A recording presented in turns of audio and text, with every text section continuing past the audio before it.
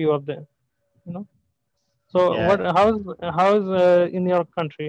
What's the situation? Okay, so we've been in lockdown now for about, I'd say it's nearly 2 weeks. Okay. There's probably about 3,500 cases. I'm not too sure the death numbers. I think it's about 17 or 18. Okay. But all schools are closed, all universities are closed, the businesses are closed. Mm-hmm. And as you say, people they're staying home and Mm-hmm. hopefully stopping the spread. Yeah, that's the only thing we can do right now, right? Mm.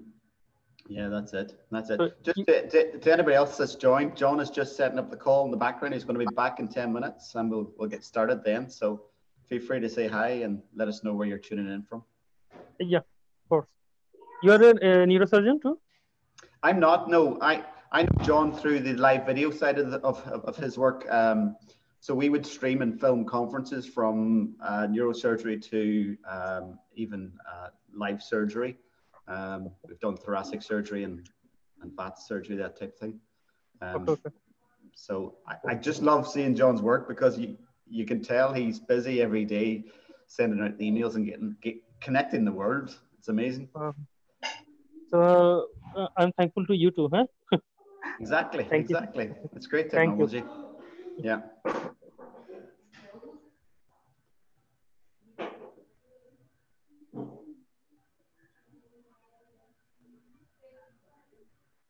Oh, that's me, huh? Hi, Hello. hello. How are you? What part of the world are you in? I'm Shahriar, Bangladesh from. Oh, so there you are. your Yeah, screen there. changed. Very good. Very good. And are you working now? Are you in the hospital or are you off shift No, or? right now I'm home. Right now home. We are doing our duties in shifts, Okay. uh, one or two in the every day, and our turns come after every 5 days. Okay. And the hospital environment, is that changing? Are they gearing up for what may happen in terms of corona or is it business as usual? Yeah, they're trying, but this is a hugely populated country. We have about 160 million people, you know, and in our city it's 150 crore, sorry, 1.5 crore people. Uh, Okay. so lots of people. So hospital are not that much capable of prepare every preparation, right? Yeah. Yeah. We are also suffering. We are also suffering to give Yeah. service to people, okay? But we're trying. Okay. Wow. Let's Hi, Richard. I see Richard's joined us. Richard's in live streaming as well. So he's a friend of mine, John. He's tuning in from Northern Ireland. John's just setting up the call in the background, Richard. He's going to start in about 10, 15 minutes. And it's a daily talk, a daily dose of neurosurgery. And he has viewers tuning in from all over the world. So my friend there was just chatting from Bangladesh, and we have others on the call too. If you want to say hi. hi everyone. Hi Richard. I'm Dr. Shahriar from Bangladesh. I'm a final year resident of neurosurgery. Very good. And I see a lot of kids are working from home today too. That's the same in my house.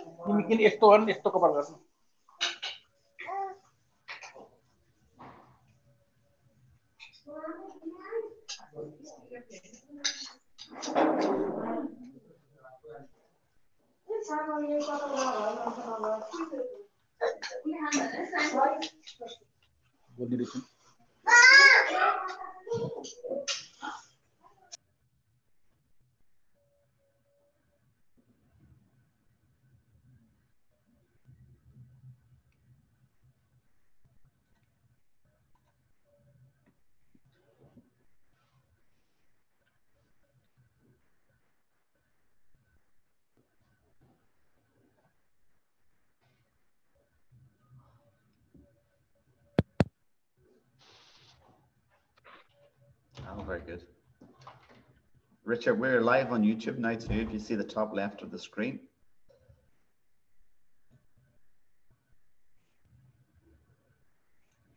So Dermot, I take it that is that built into Zoom as well, going live on YouTube?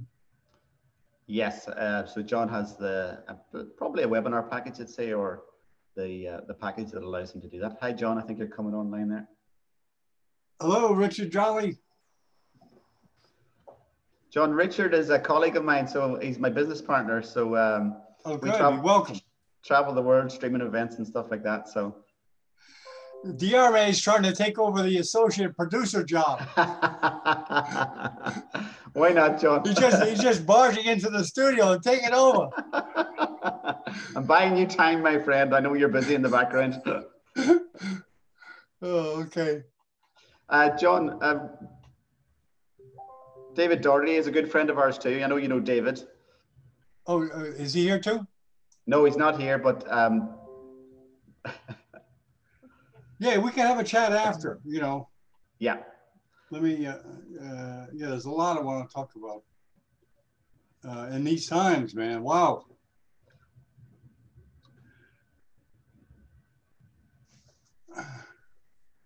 You know, it doesn't really affect my lifestyle that much because I'm at the computer anyways, you know, at home. How about you? You work from home or? Well, most of our work, Richard will tell you, most of our work is traveling to conference venues and that. But yes, we are experiencing a lot of people becoming used to Zoom, and it's a great technology to use remotely. So, but I know you've been using this years, John. You've been doing this. Was it 2 years now? You're in Dublin? I'm in a place called Donegal. Donegal. Oh, wow. It's the west part of Ireland, right? Northwest, up the top northwest. Northwest, okay. And Richard is in Antrim? Ballymena, north of Belfast, the other side of Ireland. Okay. I almost came to Galway. Yeah. I came to Portugal, but I didn't end up going. But David Doherty, do you know David Doherty? Yeah. Oh, yeah. Man, we had the worst show. We both, it was like a comedy of errors, you know, and I don't care because we're new, you know, we're just exploring. Yes. He and I, first of all, my talk was the first one, right? And so I never done this before, playing a video on a live, like in other words, not doing a live televising, but a recorded one. And I wasn't used to it, the clicking the buttons for allowing the sound on the video. I didn't turn the buttons on. For 17 minutes, the audience was treated to silence. And look at you now. Yeah, I mean, could you think of anything worse to kill an audience? Give them dead air for 17 minutes. Then after, we had a presenter that started eating a sandwich while he was presenting. And, you know, I was going, oh my God, I said, this is like Benny Hill. And there's some other things I'll tell you later. What sure. I can't say now, but it's just really funny.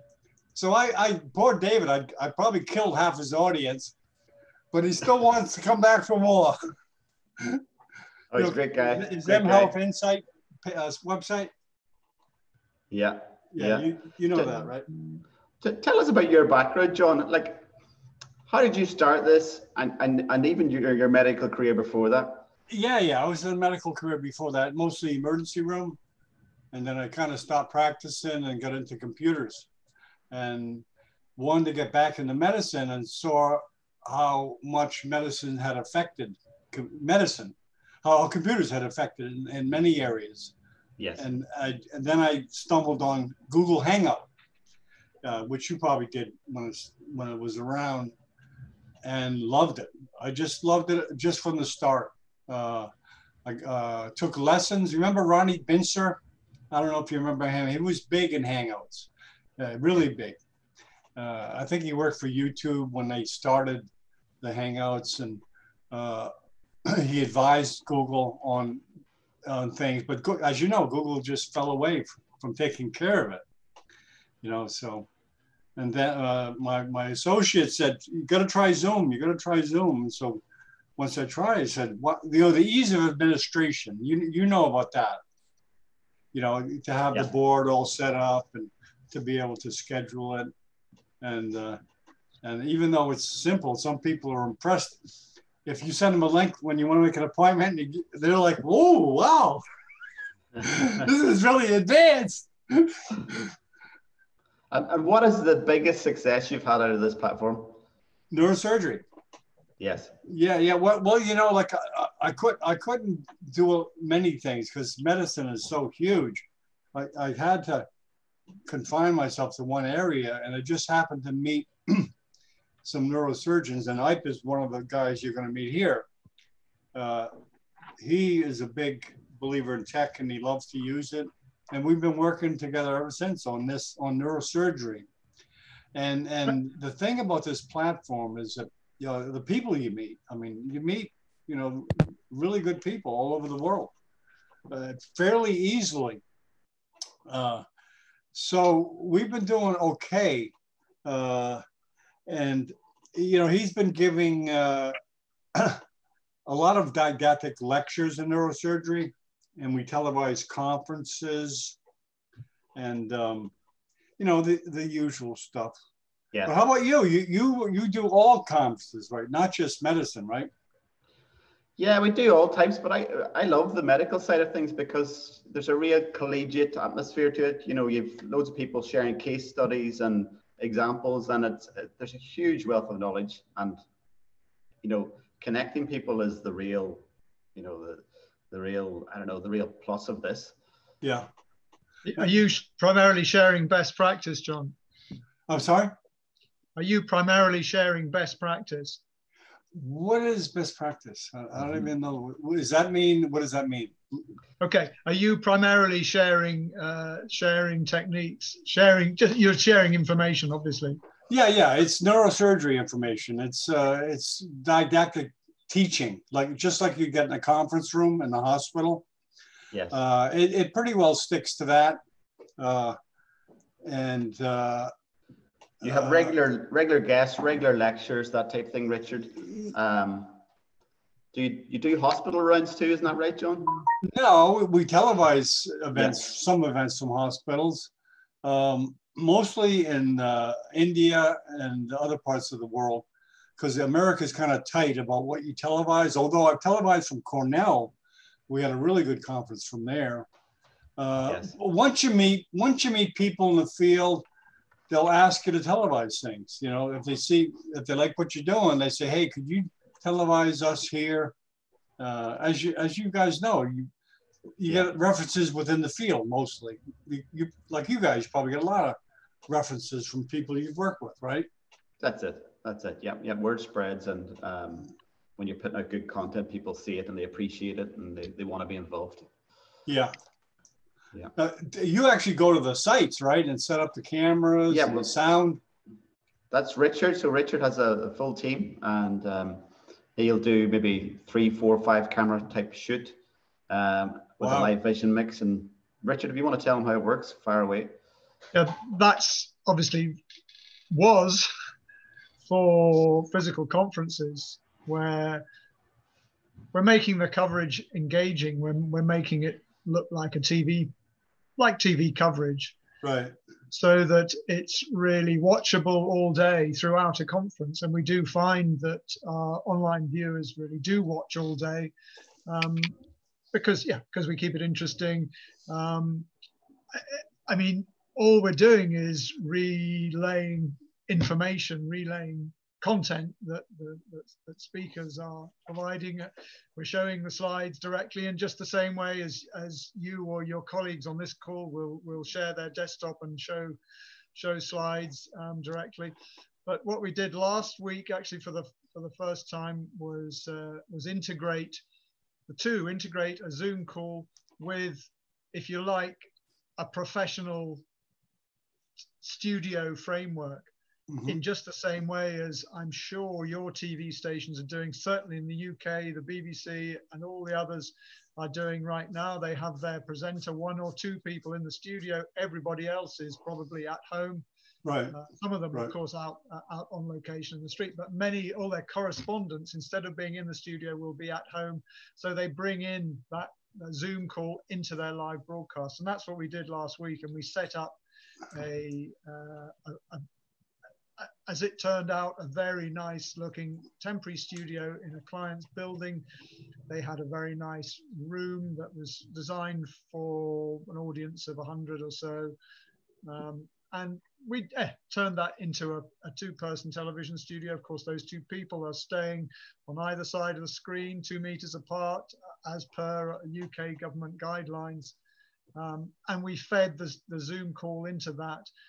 And it worked really well. I say it myself, they were looking at the person they were speaking to, they were hearing them over a loudspeaker, and they could interact quite naturally with that call, just like you would see. Well, you know that television production values will come into this platform eventually, because I'm just an amateur, kind of fumbling around, which is kind of fun. I don't have a boss telling me, "Oh, well, you didn't do this." It was like, "Hey, let's do it." But if you want to see something very interesting, watch Jimmy Kimmel on YouTube, because he does his shows now from his home, and it's bare production, but it is excellent. He has live interviews with people in different parts of the world, and he has the bands that sing. We just watched that, Jimmy Kimmel and Jimmy Fallon, what they do, and it's funny. Both shows, I really saw how much I needed humor. It was because I laughed when I saw those shows, and I said, "Man, this is stress relieving." Just laughing, Yeah, okay. Right. You get to meet my partner here. He's coming in. He wants to be a neurosurgeon.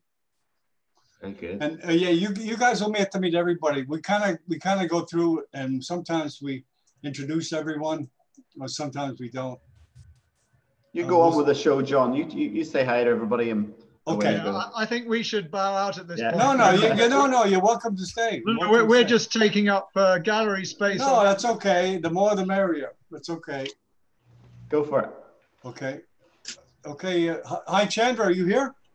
Yes. Good morning. Good morning, John. How are you today? Good. Thanks. Very good. Yeah. Could you please move the camera up a little bit, because we're just seeing. Yeah, there we go. That's better. Ipe, are you there? I think I've checked in. Did see him briefly. Yeah. Let me just text. I'm here. John, I'm here. Okay, how you doing? Hello, Professor Chandra. Good evening. Good evening. How are you doing? Good. another locked-in day. Yeah, Mumbai is crazy, I heard. It is. It's virtually completely locked in. So few of us have to work, but not every day now. Yeah, my brother is also in Mumbai, so he's telling me how crazy it is. Yeah, the streets of Miami are empty. Yeah, the streets are empty, and surprisingly, the peacocks and various birds have come back into town, which we never saw earlier in a week's time. So, yeah, the pollution in China was clearing. Mm-hmm. They took pictures from NASA, and the smog had totally disappeared for a while. Hey, Roberto. Roberto has an interesting background today. Oh, look at that's a neurosurgical one. Look, you see that, Chandra? He's operating. Yeah. Where is that from, Roberto? What painting is that? What painting is that? Who painted that? Bosch. Actually, Bosch in the Middle Ages. Yes. Okay. That's right. We did talk about him. Yeah. Yeah. Let me see what that. Okay. He's operating the Stone of Judgment.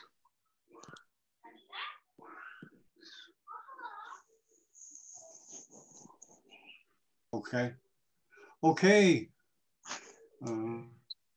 Greetings, everybody. Hello. We'll start in a sec.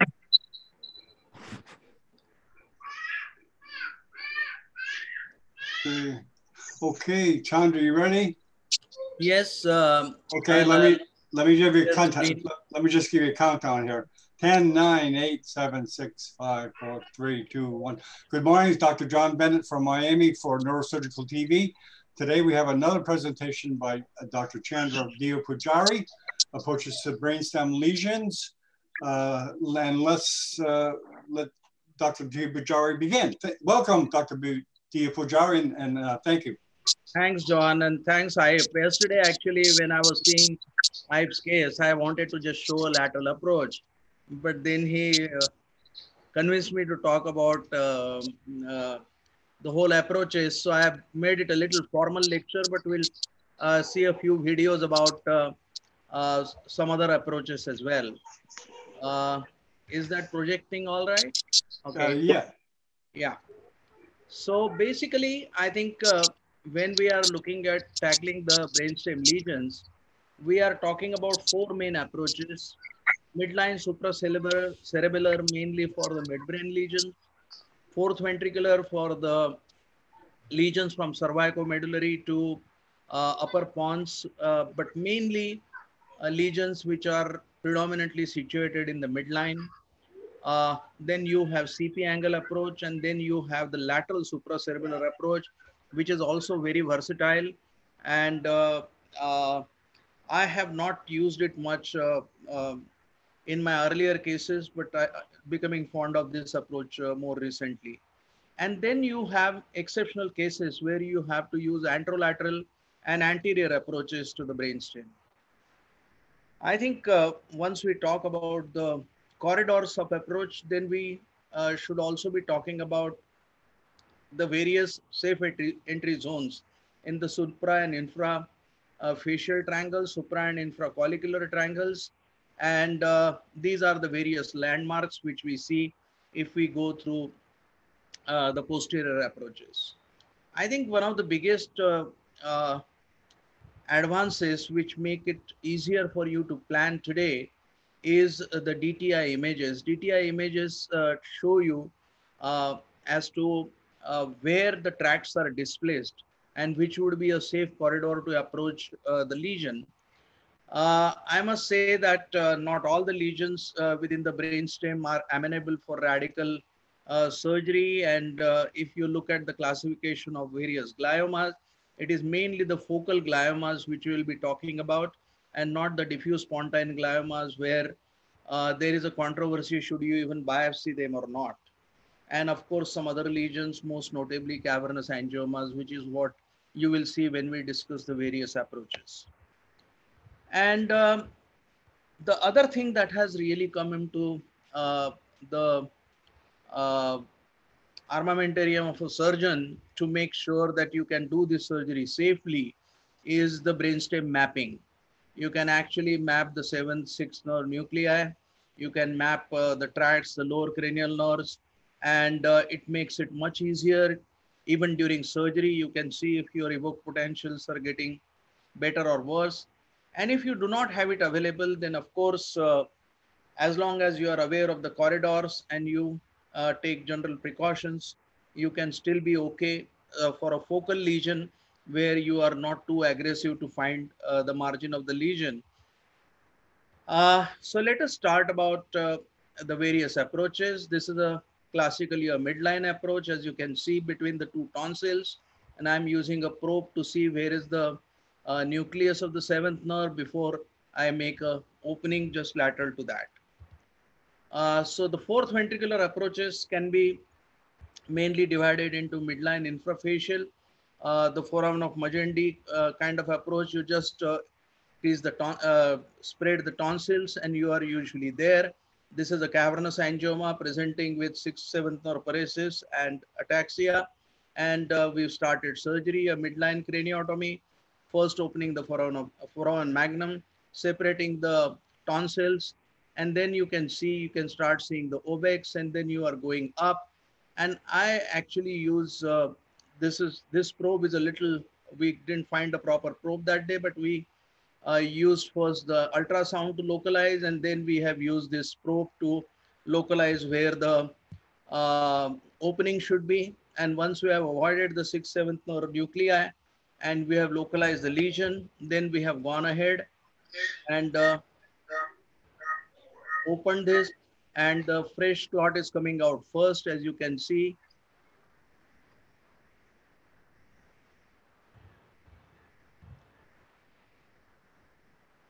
The main idea is not to put any kind of retractor. Usually the hematoma has dissected itself,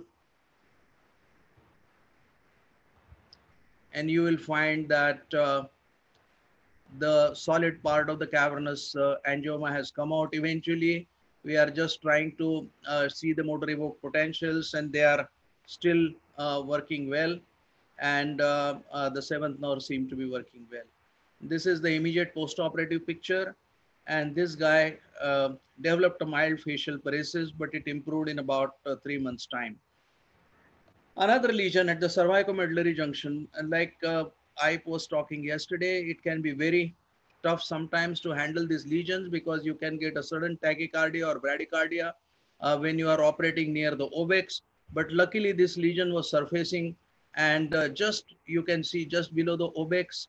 And as you know, that the cavernous angioma usually has a good kind of a delineation from the surrounding structures, and you will find that it has been possible to gradually separate this and remove this quite well. And though the guy had to be fed with Ryle's tube for about 10 days or so, eventually he walked out without any tubes and managed quite well. You can see the post-operative scan, and you can see that the whole cavernous angioma has been completely excised without leaving any major scarring around. What happens when you have a lesion which is slightly lateral, and you see this is an ideal lesion? This is a hemangioblastoma. The solid nodule is right, it's like paramedian, just in the lateral corner of the fourth ventricle at the lower margin, while the cyst is going into the cerebellum along the peduncle. And this is ideally situated for a telovelar approach, like what I showed yesterday. And I'll just show you the way you just need to open the foramen magnum properly and get to the tumor. And once you get to the tumor, it allows you to, without too much retraction, it allows you to take the nodule out quite well. The whole nodule is being separated, and then the cyst drained itself out. And I think you have seen a very beautiful video yesterday. I wouldn't take too much time. The cyst took some time to resolve, but the solid portion of the hemangioblastoma was completely taken out. This is another patient, an 8-year-old boy who presented mainly with ataxia. You can see the tumor involving mainly the middle cerebellar peduncle. And again, you can see that the involvement of the brainstem is mainly on the lateral surfaces. And the tractography shows it much better. You have a very well delineated lesion, and very likely this is a pilocytic astrocytoma, like you said, saw yesterday. And tractography gave us a clear idea that probably the best way to tackle it is to go from below and take it out again through the telovelar approach. So this is how it is being opened, the dura being opened from a midline incision. The tonsil is being raised, and you can start seeing the tumor quite well over here.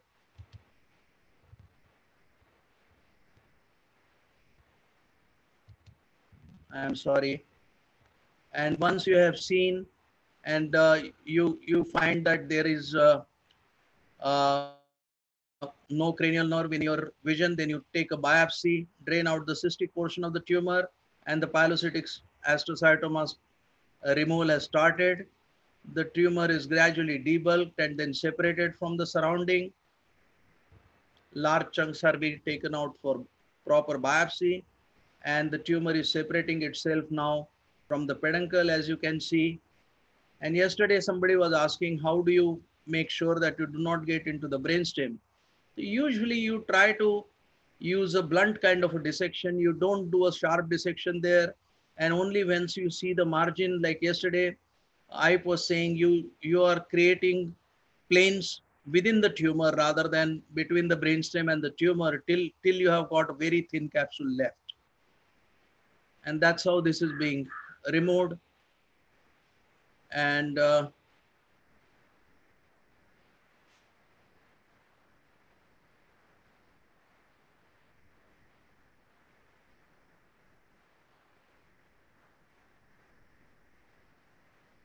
you can see further tumor is coming down. And I always feel that we underestimate the tumor on imaging. When you are removing, you always wonder how so much tumor is coming out. Eventually, the whole thing has come out. The dura is being sutured properly, and this is the immediate post-operative picture. This case was done just about 2 months ago, and I still don't have a post-operative MRI scan of this patient. Very, very rarely you get a lesion which is stuck to the dorsal part of the midbrain, and this was one such lesion, more on one side, and this was tackled by a supracerebellar approach. Again, I think during the meningioma case, some of you who have seen the meningioma case done 3 days ago, I showed, I think that actually was quite well, this approach was shown very well. Here you have a fleshy tumor, and this turned out to be a desmoplastic kind of a medulloblastoma, which was stuck to the dorsal midbrain and could be removed completely. And you can see all the veins overlying there quite well. Now, for the laterally situated lesions, dorsal to the root entry zone of 7th to 9th, the CP angle approach, like what we usually do, works very well. This is a recurrent cavernous angioma. One of our colleagues removed this 3 years before, and the patient had one nodule left and it has grown further. So this is another thing which you learn over a period of time, that even cavernous angiomas, though they are usually benign, especially in the brainstem regions, seems to bleed much more, and you need to have as complete a removal as possible. So you can see that this is ideally situated to be taken out through the CP angle rather than going from here. And you can see a large exophytic component here. And therefore, it was much easier to decide that this is the best way to treat it. You can see that the medial wall has been first, we are trying to separate it from the medial wall first before going on to the cranial nerves. Further up, it is being separated from the peduncle now.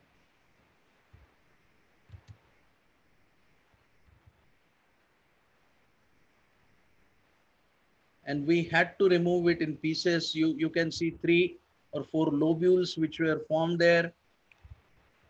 It couldn't be all pulled out completely, especially because it was a recurrent case and I was worried about the adhesions anteriorly to the cranial nerves, and you can start seeing the 7th nerve complex lying just behind it now, just behind and just above it, and we are trying to remove this completely in front of that.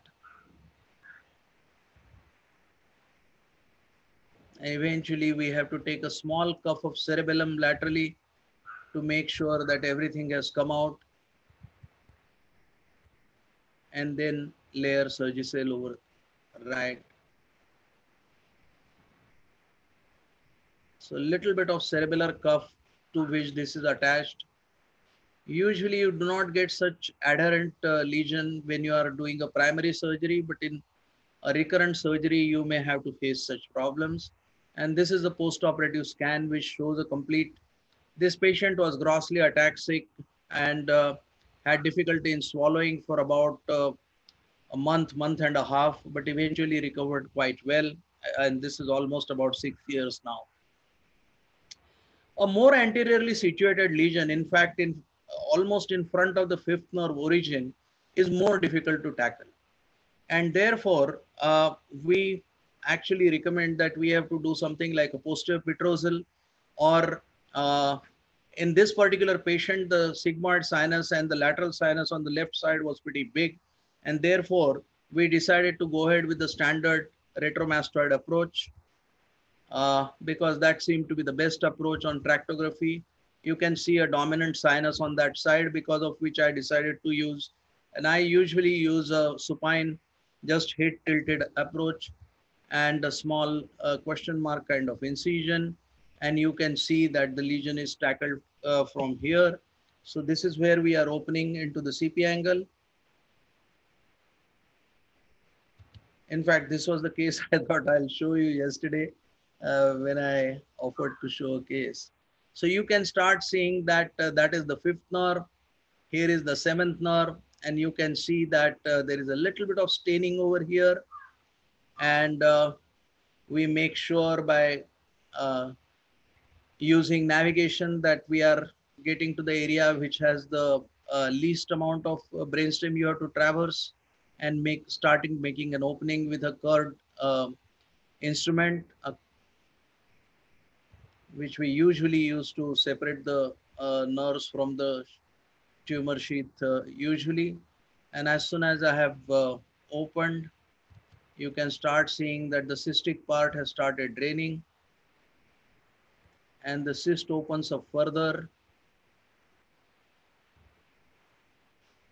And then you just keep on opening it. Do not try to use any kind of retractors till you find the proper capsule of the cavernous malformation, and that is being gradually pulled out. And this is a problem with cystic cavernomas, that you do not get the same kind of satisfaction as you get in removing the other kinds of cavernomas. But here you can see that the capsule is eventually within my forceps and has started separating. And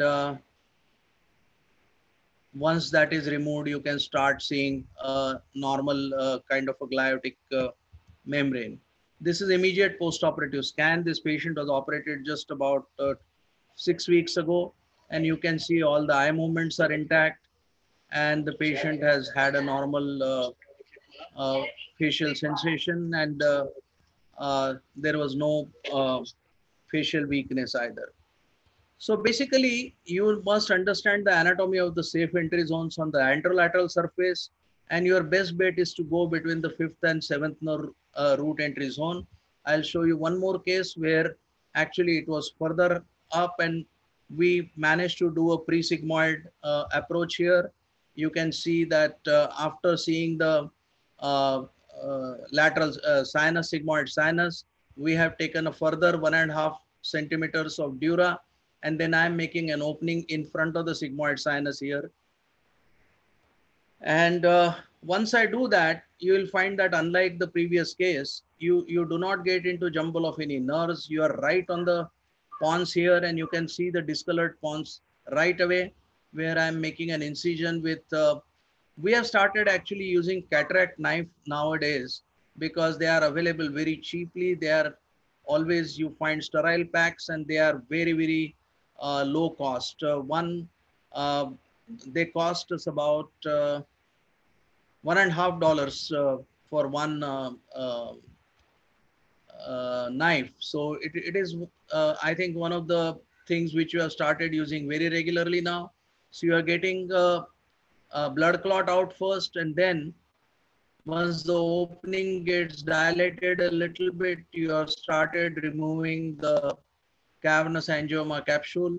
You can see that most of the retractors which are being used, instrument suction as well as the retractor which is being used, are all malleable instruments.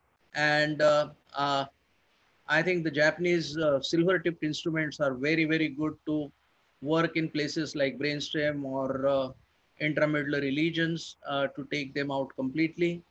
You can use the dynamic retraction just to show that you have been able to take out the whole capsule quite well. And this is the immediate postoperative scan. You can see the opening which you have made. The mastoid air cells have been filled up with fat, and you can see that the lesion has been completely taken off. If you have a lesion on dorsolateral brainstem surface, like this is a lesion which was straddling the midbrain, and this was thought to be, this had bled twice and was operated as a cavernous angioma, a large lesion. And here we decided, after seeing the tractography that the best corridor probably was along the tent. So we went for a occipital transtentorial approach here. You can see that the junction of the falx at the falx and the tentorium is being opened. You are going along the junction, and then you start seeing the dorsal part of the brainstem here, and you straight away get into the lesion here. You started getting some amount of blood clot, and then you decompress further and further. And this actually turned out to be a hemorrhagic tumor rather than a cavernous angioma. But this seems to be quite a good approach and gives you plenty of space. So this is another option for you. Now, if you have a lesion further anterior, then you can actually approach these lesions either through Sylvian fissure or by what is used commonly for basilar aneurysm, the temporopolar approach. So this is another boy, a 6-year-old boy who presented with a pilocytic astrocytoma with a small bleed. This has actually been biopsied at another place. And then I got this patient for a radical kind of a surgery when pilocytic astrocytoma was confirmed. So here we decided again after a tractography, you can see that the lesion is mainly in the one half, and you have the lesion surfacing on the anterior anterolateral aspects. Same, you can see that the tract are displaced in the same way. So I went by a terional approach, drilling out the sphenoid ridge, opening the dura like what you would do to go for a aneurysmal surgery, mainly opening the Sylvian fissure as well as possible, so that the frontal and temporal lobes are unlocked. This is where the whole middle cerebral artery is exposed. Now this is important because then you do not have to use too much retraction down. I am now on lateral surface of the carotid artery, so that I will get into the brainstem just lateral to the third nerve. This patient had actually presented with third nerve paresis, which was recovering. And here you can start seeing the staining of the hemorrhage. We have entered the brainstem over here without much, without using any sharp instrument, and the tumor has started coming out. And this tumor could be eventually removed quite well. There was a reasonable good plane of separation, as you can see. And this is the immediate postoperative scan. A very small remnant was left, which was then subjected to radiation. Another lesion which was encroaching not only into the midbrain, but also posterior thalamus. And here the half and half approach or the temporopolar approach, Dr. Sano, I have seen using this approach quite frequently for basilar aneurysm. So you again take out the,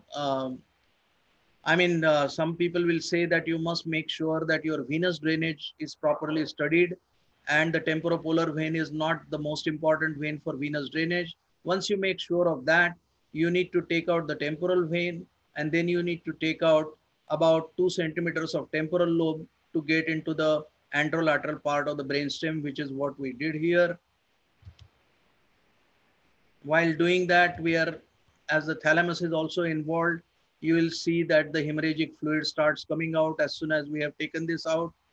And further tumor removal after this becomes much easier. It becomes like a surface lesion, and virtually the whole tumor could be taken out. The whole solid portion of the tumor could be taken out. And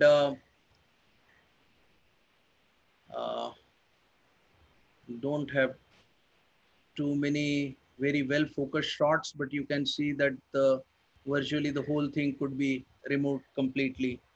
And you'll find that only some cystic element is seen post-operatively, which is really CSF. There is no enhancing nodule anymore.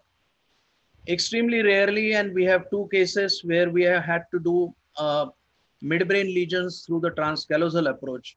This is a patient, again a cavernoma. While deciding what is the best way to go about it, this patient rebled and the ventricles dilated a little bit.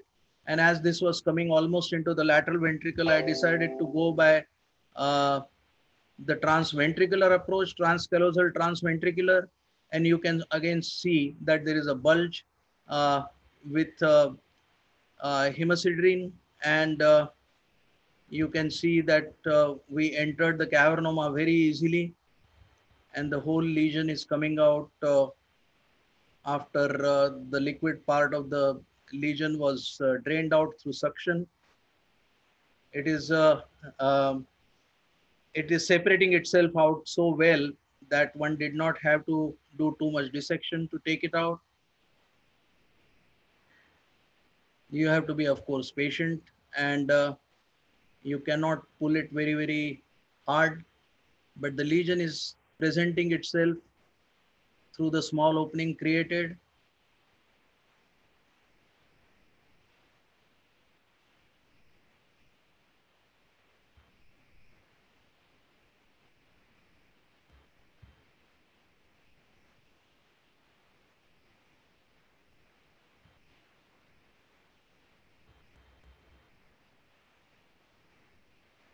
It's quite a large lesion, at least 2 bleeds which have been well documented. And the whole thing has virtually come out in one piece at the end of this.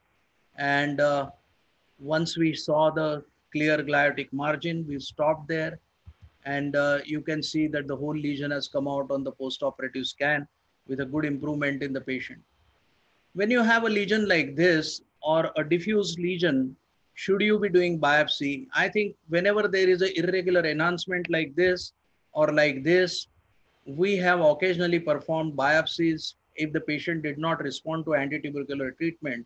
I'm showing you this one example because the earlier patient, I had to do a biopsy, while in this patient, we treated with anticox empirically and the lesion completely disappeared. So whenever you have a lesion with a multinodular kind of appearance and a large amount of edema in our part of the world, I think that is one consideration you should have. And of course, when you are not sure, you can do biopsy. You can do a good biopsy without a stereotactic. You can do with frameless machines nowadays fairly well, especially the ones which take the tractography so that you can find a good corridor quite well. Sorry, I took a bit of time just to explain what are the various ways to approach the lesion, but I hope it has given a general overview of the topic. Thanks. Very good. Thank you, Chandra, very much. Ike, do you want to lead the discussion? Yes, comments from Ike and some discussion, please.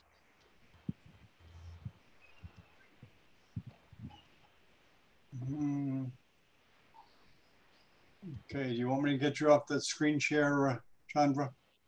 Yeah. Yeah. Ike, are you there? Perhaps I stepped away. Any comments or questions? Oh, there's Ike. There's Ike. Go ahead. Yeah, excellent presentation, Professor Chandra. Excellent. I mean, you've shown all the approaches to the brainstem. Excellent. So, yeah, I mean, what I was showing yesterday was just the posterior approach, and you've shown all the approaches from top, bottom, everything. This has been a really comprehensive presentation. So I'm sure the panelists and the other guys will go through it and learn a lot. I think tomorrow I'll present a basilar-tip aneurysm being clipped, posteriorly pointing basilar-tip aneurysm being clipped anterior anterolateral unlocking and then clipping it. So thank you, everybody. Thank you, Professor Chandra, for sharing your valuable experience. Okay, very good. Any more comments or questions of Chandra or Ike? Come on, now's your chance. Thank you very much for this nice presentation. I want to ask you about when you go and remove a cavernoma after the first blade or the second blade, because there is a controversy, and how long you wait to remove after acute bleeding. for 6 Both weeks? are excellent questions. I think the definite indication to remove is more than one blade, or if there is a progressive neurological deficit, or if there is concordancy with seizures in supratentorial area. Uh, Usually in brainstem, I would use another anatomical criteria. Is it surfacing in any surface of the brainstem uh, or ependymal surface on the ventricular side? If it is surfacing somewhere, then yes, I think I can probably do better than the natural history of the disease. Otherwise, the main consideration while operating on a cavernous angioma is that you should not be harming the patient. You hardly ever get a fatal bleed.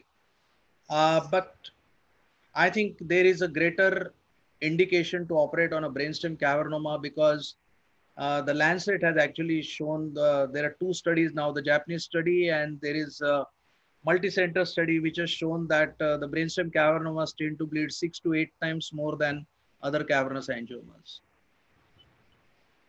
Thank you. More questions, comments? I just wanted to ask, Prof, when you were doing one of the cases, you were trying to remove the capsule. Yes. Yeah, is that a standard for you? You try to remove the capsule over time, or if you just check out the internal part of the cavernoma, that's enough? Excellent question again. I think I would remove it with the capsule in the non-eloquent area. In the eloquent area, I would not particularly uh, go after it and I would not forcibly create a plane. But if I can get it out easily, I would like to remove this. I forgot to answer the second part of the first question, which was when do you actually operate? After how many days of hemorrhage?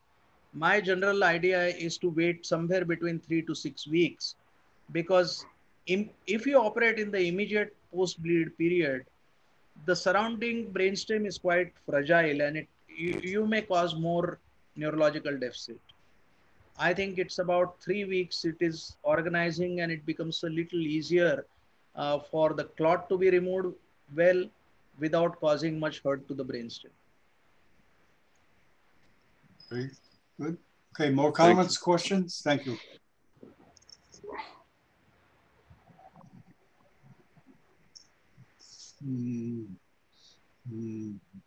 Now's your time.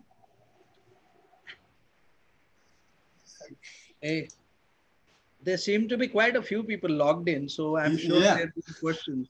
Yeah, people are a little shy with this tech, Chandra. I think once they get to know it and feel comfortable with it, it reminds me of like a surgical instrument. The first time you handle it. Maybe I have confused them enough.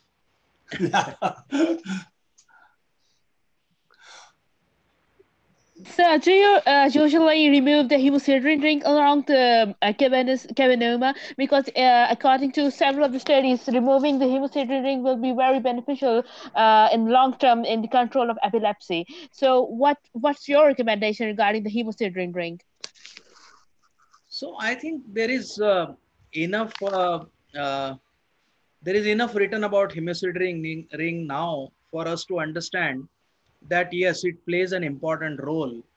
I think most of the studies, what they have shown is that what is more important than the hemosiderin ring is the how long the patient has had epilepsy. And general consensus today is that if anybody has had seizures for more than 2 years, you should probably be more radical and you should try to remove the hemosiderin ring. And if the seizures have been less than 2 years, then you are not so aggressive. This becomes important, especially if you're operating in eloquent areas. Otherwise, any patient presenting with intractable seizures, I would like to remove the hemosiderin ring. Yeah, well, for me, I would just use water irrigation on the hemosiderin ring. I wouldn't really, after I take the capsule out, I'm just going to be irrigating it a lot. And usually the color changes with irrigation, a little bit of very mild curating and irrigation. That would be enough for, I mean, going after it, as Chandra said, may not be the greatest. So just irrigation. The capsule is very important, of course. You don't take out the capsule and you have a recurrence. So you take out the capsule and then we just irrigate, and the color usually changes. And that's weird. Yeah, I think that can be an important way to get rid of the hemosiderin. Yes. Thank you so much, sir. That's really awesome. Okay, so thank you so much for thoroughly explaining this. Thank you. Welcome. Okay, any comments, more questions or comments from the panel?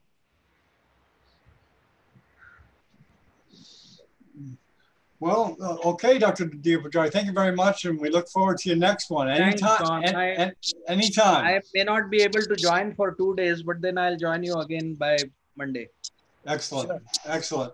Let's just take the opportunity now to go around and meet everybody. Hello, Khalif. Could you please introduce, I know you asked a question, but introduce yourself. Yeah, I'm Khalif from Kenya. I'm a neurosurgery resident, and it's a pleasure to be here. Thank you, Khalif. Noor? Hello, hello, sir. Hello, sir. How are you? So, I'm Dr. Noor Huda Maria from Pakistan. I work at Neurosurgery in Punjab Institute of Neurosciences. Welcome, Noor. Dr. Hafiz? Hafiz, I'm Dr. Hafiz, Yes. 6th-year neurosurgical resident from Palestine. Very good, welcome. And Thank my you. partner, Simon Downs. Hello, Simon. Hello, everyone. Thank you very much. I'm in Chicago. I'm a medical student. Thanks very much for allowing me to join. Learned a lot. You're in the radiology suites there. Yes. Okay, Roberto, are you there? Roberto Bassati from Italy? Yes, I'm here. Basic medical doctor waiting to be neurosurgeon in my life. Yeah, you have an interesting story, but that's Hieronymus Bosch in the background doing brain surgery. Right? Yes. There he is, and maybe we'll get, maybe maybe Robert will play the accordion at the end, if we in front of Hieronymus Bosch. Whoever thought? Hello, Zolo.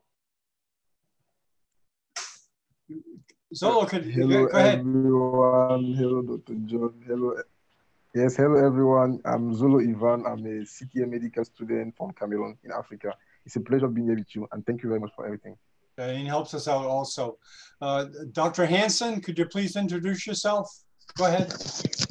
Yeah, hello everyone. My name is Hansen, a CTA medical student from Cameroon, Africa. I've had a great time being with you guys and I've learned a lot. Thank you. Welcome. Dr. Weil from Sudan, correct? Dr. Weil? Unmute yourself there. Go ahead. Hello, I am Dr. Weil, a neurosurgeon from Sudan. Glad to be here. It was an excellent, exceptional talk. Thanks. Yeah, thanks for coming. Dr. Ashish, Dr. Ashish, please, could you introduce yourself? Can you hear me, Dr. Ashish? Am I saying your name correctly? Possibly not. Let's see, Kartik Multani, are you there? Yeah. Hello, sir. Hello. Hello, sir. I'm Dr. Kartik from Hyderabad, India. I'm a final year neurosurgery resident here. Okay, welcome. This is an amazing platform, sir, for all of us to learn here. Well, you're welcome. We have them every day. Thank you. Okay, you're welcome. Okay. Dr. Salek. Hi, Dr. Salek from Bangladesh, consultant neurosurgery, Bangladesh Army. So I was hearing Chandra Deopujari sir's lecture. It's good. So I have one query regarding his experience going from the top, some pre-pontine lesion, transcallosal, transforaminal approaches, because I have the scope to some experience with Charlie Teo to do some cases. So what is his opinion regarding Pujari? That's a bit too far for me. I am not very. If you're talking about going into the pre-pontine space with the endoscope, I think that is good for third ventriculostomy, but not for a tumor. I have never done that. Okay. I think we can all follow Charlie maybe once he has shown us something, but I have certainly tried to remove tumors from the top of the midbrain through an endoscopic approach, especially if you have a clearly well delineated tumor. I have removed epidermoid from there, but I have not done a parenchymal tumor otherwise. Thanks. Okay, thank you. Dr. Alihu, are you there? Could you introduce yourself? Or Dr. Sabir Birkram? Yes, it's Dr. Aliu here. I'm a medical officer from Nigeria. It's a pleasure to be among you all. Welcome. You're welcome. We have them every day. You're welcome. Okay, anybody else that hasn't been introduced? That's one of the strong parts of this platform, is meeting everybody. Okay, very good. Okay, what's the plan for tomorrow? What's the plan for tomorrow, right? Tomorrow I'm going to do the basilar aneurysm, and you know, Vlad has just messaged me on Neurosurgery Coach. He's got a series of 175 supracerebellar infantile, one of the largest in the world. So this guy is going to give a talk, and Juha also told me that Juha is planning to give a talk on the Chinese version as well as on our version, English version of Neurosurgery Coach and Neurosurgical TV. So we're going to get a lot of, Dr. Goyal called me up a few days back, and he is also willing to give a talk. Louis would be happy to give a talk. So we're going to get all these guys, and we're going to, you know, learn from their collective experience. Henry, as soon as he's a bit less busy, he is also going to join in. So I've just proposed that the anatomy committee, WFNS anatomy committee, where I am there, and Imad, Pablo, Lado, all of these guys can start giving talks. So we would like. Whoop, a little connection there, connection blip. The Wi-Fi may be a little crowded. Okay, Musindo, could you please introduce yourself? You haven't been introduced yet. Are you there, Musindo? I think we lost sight there. Hello. Yeah, Hello, say hello. everybody. Good afternoon. Musindo, neurosurgical resident from Mozambique. Welcome. Yeah, he's the most frequent visitor, I think. Welcome, Musindo. Let's see, who else? Did I miss anybody? Okay, then we'll end this session, and thank you very much, Dr. Deopujari, and we'll have this edited. So, thanks, guys. Seems to be a very exciting series of lectures ahead, and I would certainly join from time to time to learn something as well as maybe contribute. Yeah, everyone likes to see you, Dr. Deopujari. Thank you very much. Thanks. Okay. Okay, we stop recording now. So. How are things in everyone's part of the world? In Miami, like I said before, it's frozen. You look out in the street, you don't see anybody, no traffic. What's it like in everyone else's part of the world? In Mumbai, it's still the same? It's hot and humid again. I mean, it's still present. Mornings, evenings are still present. Yeah. But the most important thing is everywhere you can see the emptiness. Well, people are taking this seriously. Wow. Yes. It's great. It's great they're taking it seriously. This week is supposed to be very crucial for us. So I think people have taken it very seriously. Yeah, in Miami, I'm very surprised that no one is on the street. I'm surprised that people are complying. It's not illegal. You can still go outside, like to go to the store, but no one seems to be abusing it. The people are really listening, which is great. Anybody else? How about the Khalif? How's it like in Kenya? Hello? It just goes to show that this kind of platform probably is more going to be more robust over next few years rather than, you know, meeting everywhere. Yeah. Absolutely, absolutely. Yeah, I mean, instead of traveling, this is much, much more better. And then the clarity is very good. I think we can communicate with each other much better than earlier. So we must thank John to make it possible for all of us. Well, you know, Ip and Chandra, it's been made much easier by, unfortunately, what's been happening. with this pandemic. And to show you how far it's gone, last night on TV, a movie star, Samuel Jackson, you guys probably know who he is. He said that when he wanted to get in contact with somebody, he says, I Zoom them. So it's becoming part of the culture here, and and people seem to know what it is. Before it was a mystery what a video platform was, but Zoom had brought it into the common knowledge, which I think is going to make it easier to explain what's going on. So, yep. See, Noor, where are you at? You're in Pakistan, right? Sir, I'm in Pakistan. Yes, sir, I'm here. Yes, sir. How's it there? How is it there?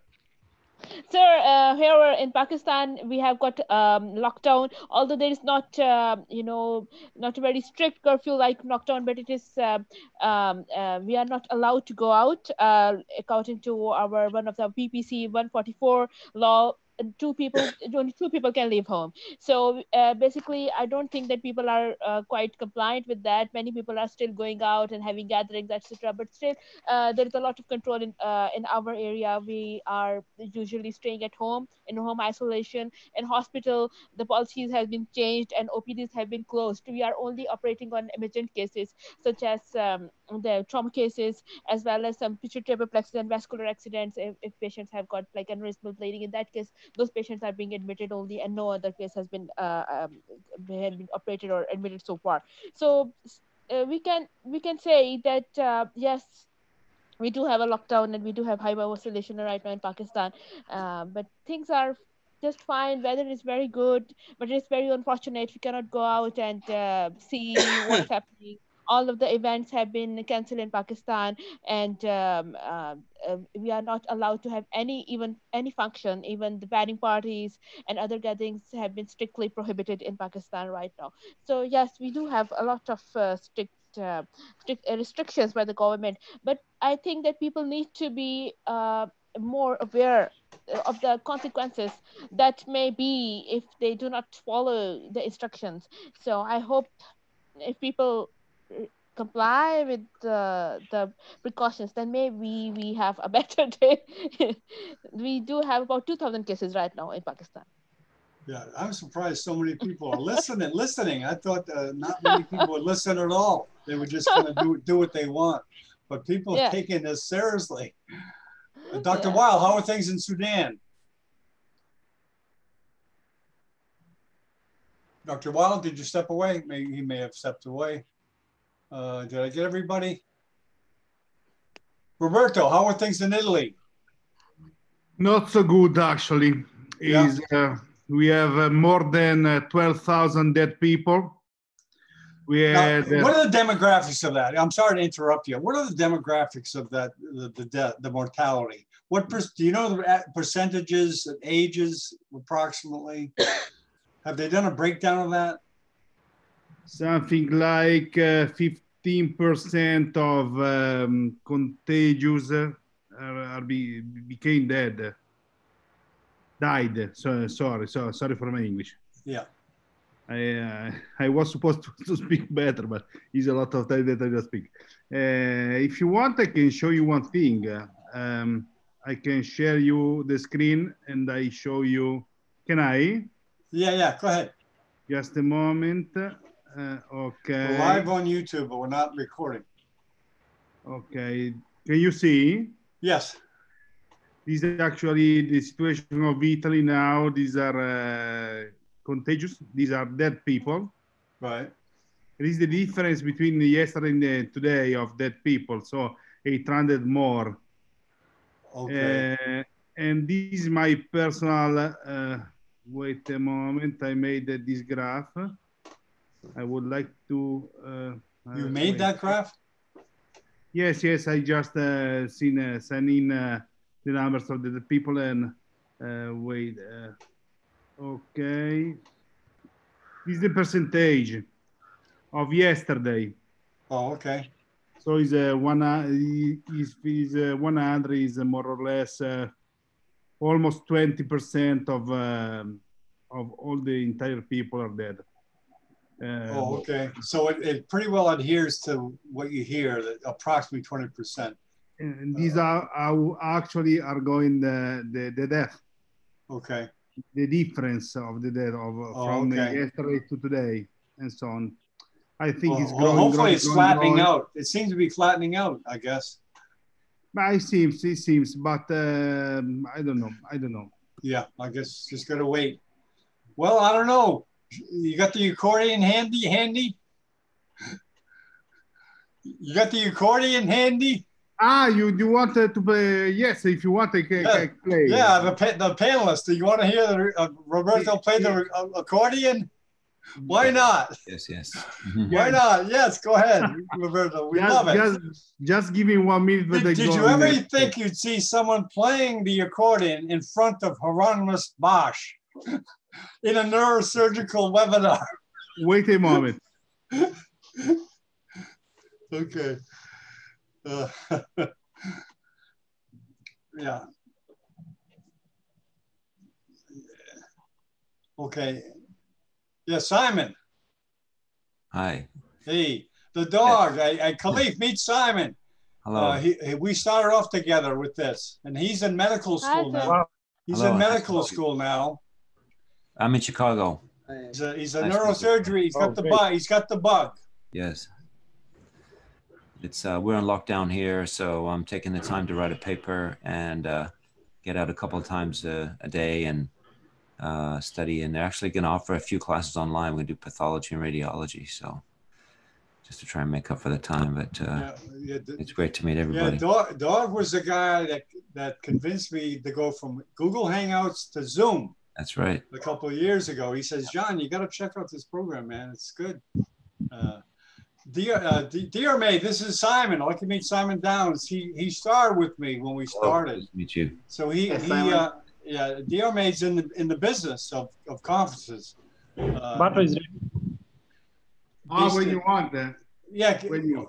Oh, okay. Okay, we're ready. Oh, Dear May, we'll talk to you later. We have some entertainment. And Dear May, you don't have to pay for it. This is a typical tune from France. Okay. From France. Okay, it's all yours. John, can you ping him his video? I'm sorry.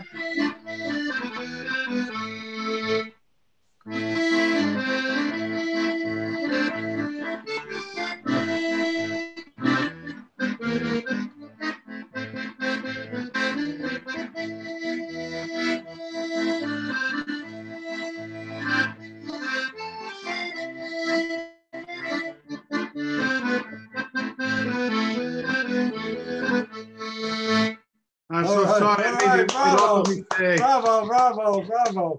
That's right. When's the last time you saw an accordion in front of Hieronymus Bosch? Right. I'm not so good as accordionist. I'm not so good as neurosurgeon. I'm not so good as dentist. I'm not so good anyway. That's all right. That's all right. We'll get better. Just studying. Yeah. Okay. Is there any? Let's see, Dr. Nayago. Do you want to? Hello. Let's see. There's a couple of docs we haven't really talked to yet. Dr. Dr. Alihu. Well. Yeah, Alihu. Oh, okay. There you are. That's right. We did meet you before. Now, how are you doing, and how are things in your part of the world with the corona?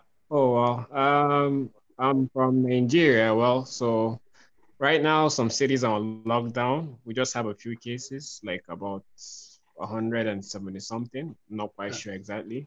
Just 2 reported deaths. Maybe because we're not testing a lot. People are taking the lockdown a bit serious, I would say. The awareness is there. I'm a bit surprised because initially Nigerians were like, nah, like they didn't believe it. Like was like, what is coronavirus? People were making jokes, but I mean, watching the CNN and all those international news agencies, they get to realize how serious it was. Like seeing developed countries, how they are going through. Like we're like, wow, we don't even have the healthcare system. So we just have to, take care of ourselves. we're really practicing the social distancing thing, but it's a bit hard in our part of the country. Even the lockdown is hard because there are people that survive by just going out that they get food for themselves and their extended family. So it's quite complicated locking down some places. People in the government hasn't provided like relief. They didn't really plan it out properly, but I do, from the scientific part of it, understand the purpose of the lockdown, you know, to prevent the spread. But in our settings, there's so many other factors. But all in all, I think we're doing okay. We just need more testing. That's it. Yeah, I mentioned yesterday, the president of Burundi, they have 0 cases. And they asked him, what's the secret for you not? He says, we don't test. That's a good way to get a 0. But you know, one thing I think that made a lot of people take it seriously is seeing some famous people die, unfortunately. And it seems that these people weren't in bad health. Some of the neurosurgeons that died, I was surprised. They weren't young, but they seemed rigorous. And anybody that's a neurosurgeon is tough, strong, physically. So I think it would take something to knock these guys out. Yes, hi, Dr. Sundar. Where are you from? Where are you from, Dr. Sundar?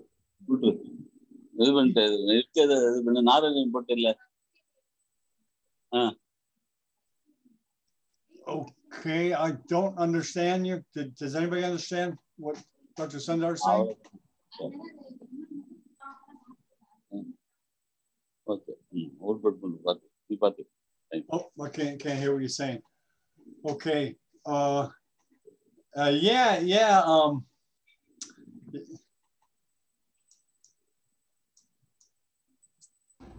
Yeah, initially, DMA, we'll just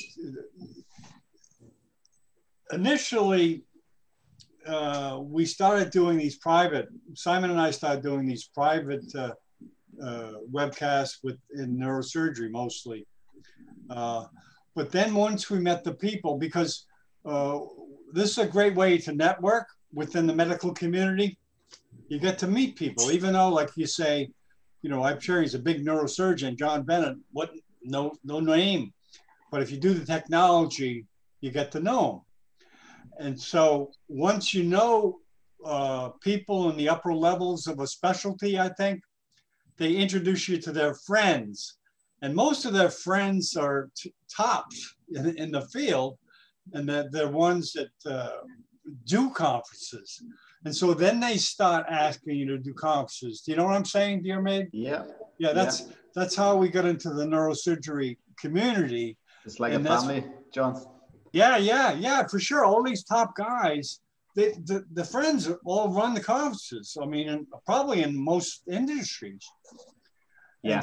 And so once you get those conference people and you televise those, then you meet more people in that particular industry that will, you know, refer you and get you more entrenched into the community.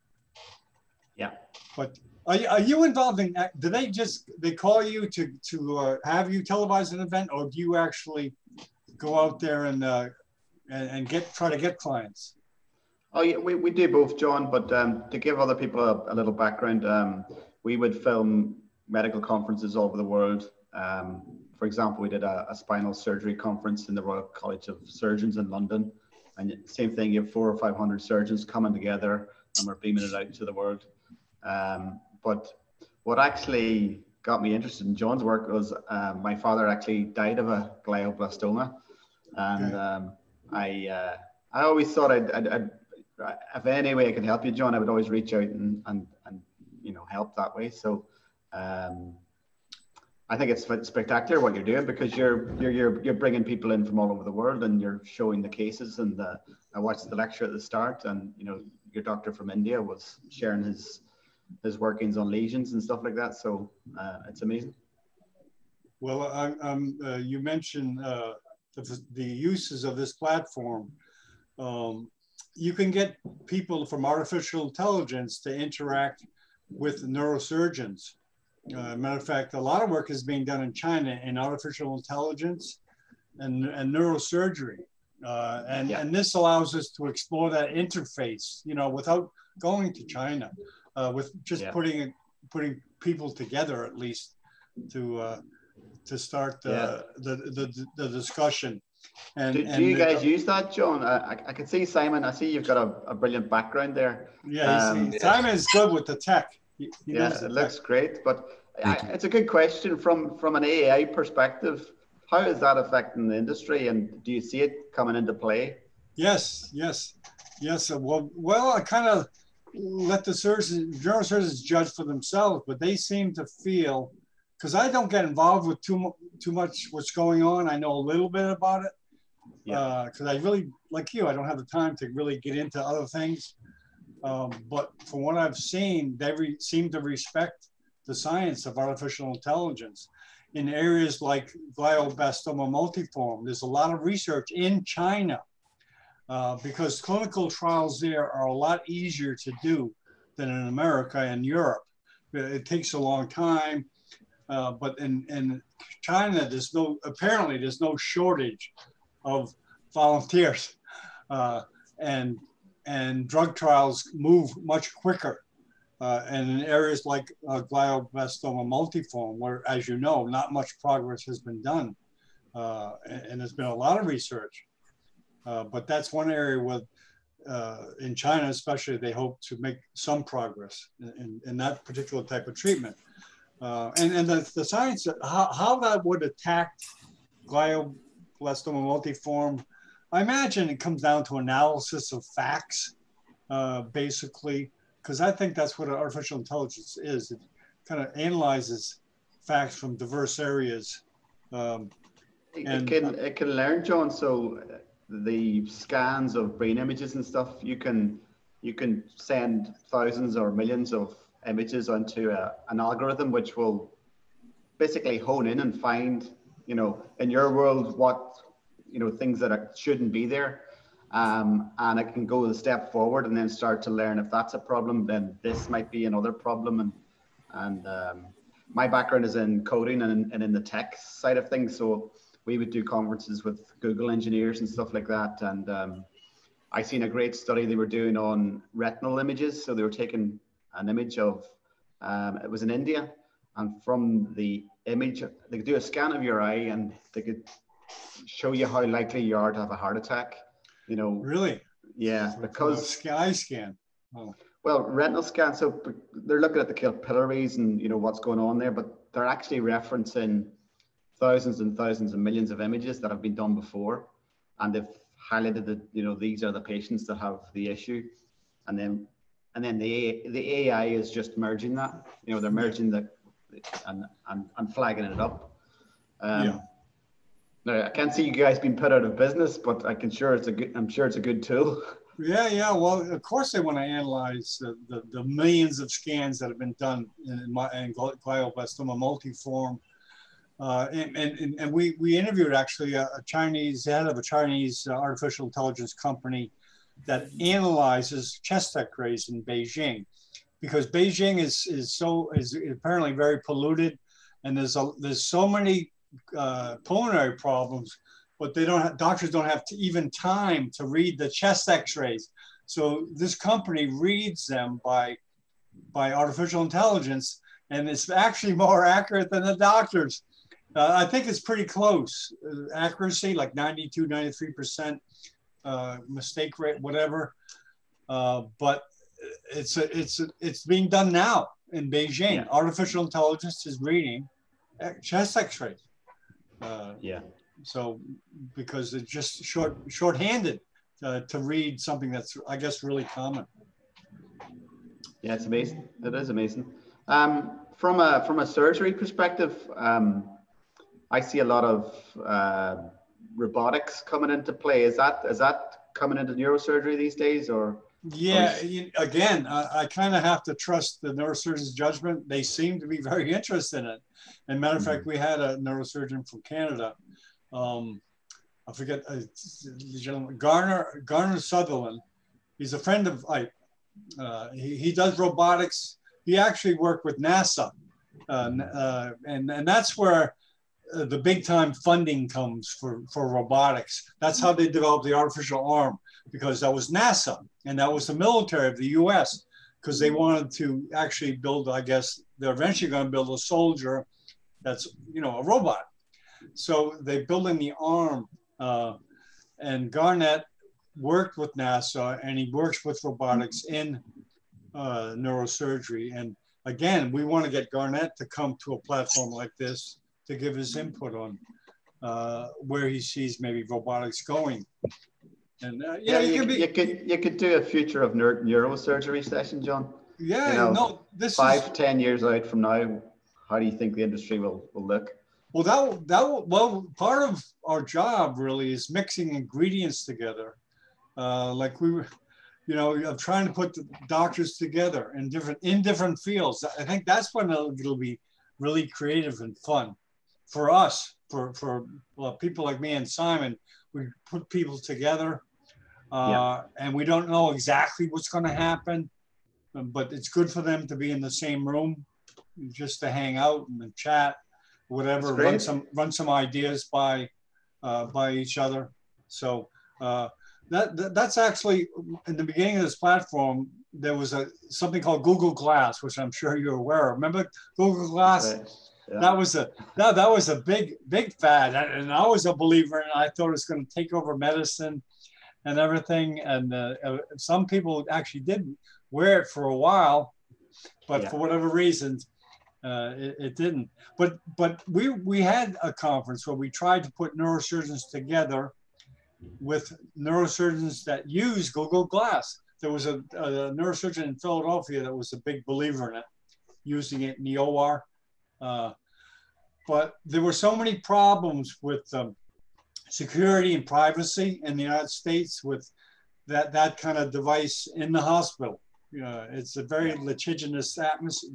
A lot of people sue each other over here, and if you put the wrong image on, you know, I get requests, Simon, from people. The only people I get requests to change videos are usually Western people, either American or European, that'll say, "Hey, there was an image in the video I showed at 1:48:42. Please take it out."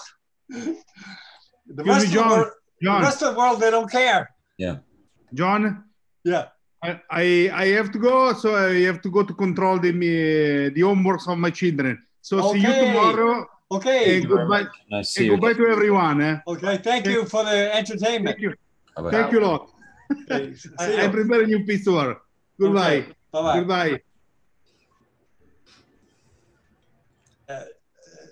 I should go. Yeah, what do you think of that, Darren? You don't even have to pay for that. This is a free. Very good, John. Very, very good. Well, the hell, Jimmy Kimmel's doing it. Why not? Why not is right. It's good for the spirit. Oh man, I laughed yesterday when I watched Jimmy Kimmel, and he was making like fun things, but not in a bad way, of Corona and the way people are doing. And of course, he had President Trump saying all these crazy shit on TV, saying what a great job he did. They did a montage of him saying what a great job he's doing.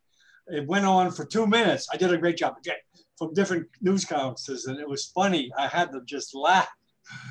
And it was good to laugh because these are kind of tension times, you know? Yeah. Yeah, you're too right. You're too right. It's good to see it. Yeah. Yeah. So yeah, the conferences are coming pretty frequently now. What are you working on now? Is there anything in particular you're working on now? We were doing a climate assembly conference. We do, yeah, the medical stuff is our best work, to be honest. But we also do things like garden design.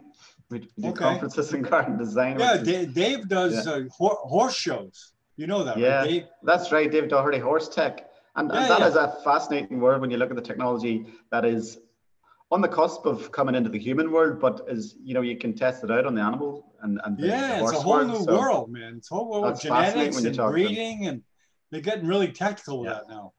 Yeah, that is, and that's a great show David runs too. So it's the future of our worlds colliding, the medical world and the IT world, and you know the We're trying to get some IT guys in. There's an IT guy that worked on the HoloLens. We're trying to get him to come into a conference with a neurosurgeon. But well, that'd be superb. Yeah. Yeah, yeah. The VR world, I'm sure that's, I guess, HoloLens VR, that type of thing. The augmented reality world, you know, there's a lot of, you mentioned the Google Glass, that was an early adopter type issues, you know, with connections and stuff like that. But, you know, as time progresses, IT does come up with some amazing devices. So 5-10 years from now, you know, Google Glass will probably be back, John. Yeah, well, I guess there's some other companies that are developing some type of like it's Google Glass similar thing. I guess we'll see what pans out. But there was one company in California, all the doctors were using it in their office. There were like 6 doctors. And that was years ago. I want to check back to see if they're still using it. It must be hard to get parts. Yeah. It's like having a car that, you know, they don't make parts anymore. So if a neurosurgeon is training these days, like how do they train? It's a long training. It's every country's different. I think in the US, it's like they generally do, I think, a year of surgery internship. Or they may go directly into neurosurgery first year with maybe a heavy flavor on general surgery the first year. And then the second year, I think, is generally straight neurosurgery for 3 or 4 years, depending on the country. I think Russia's 3 years neurosurgery. Yeah. Yeah, I think it's, well, now you got your CNN background. Oh, yeah. Yeah.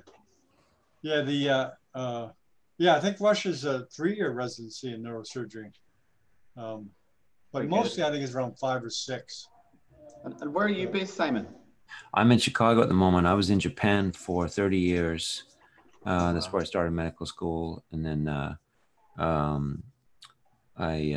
was, this is my 3rd career.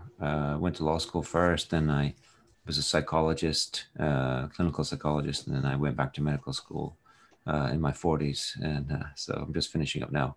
But I'm in Chicago now, and I'm just training in the local hospitals here and considering my specialty after. But I'm from England, actually. So I'm from Coventry and lived in Surrey and Sussex. And my dad's in Devon. Okay. Wow. That's fascinating. They always say it's good to change your career. So yeah, it's very good. It's a teacher of mine who says you should do it every 7 years. Yeah. Well, I was a professor for about that long in university, and I enjoyed it, but I thought, okay, what's next? Yeah, it sounds entertaining going into neurosurgery. Yes. Wow. And I like to see that the doctors here who are operating into their 60s, 70s, you know, and maybe sometimes taking lighter work, but continuing to work.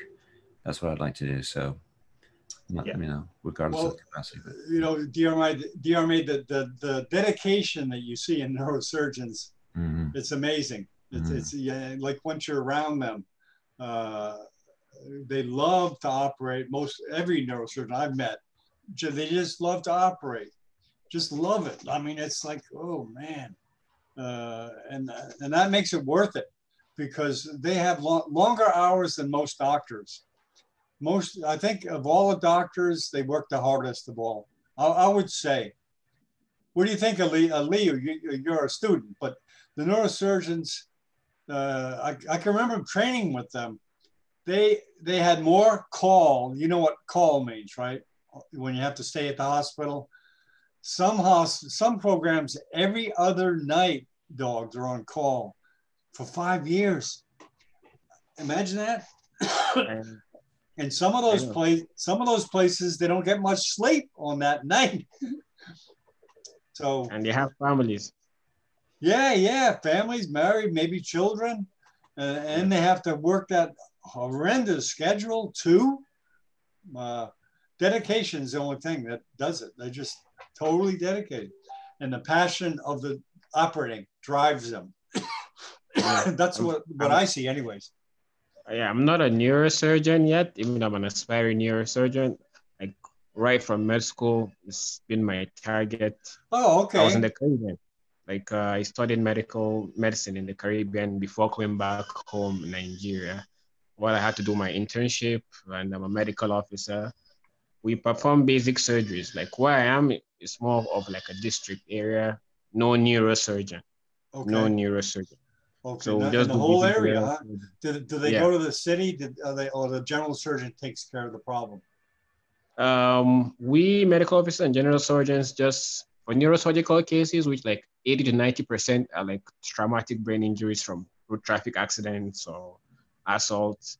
We basically just stabilize before we refer to a tertiary institution. Okay, you ship by ambulance or something?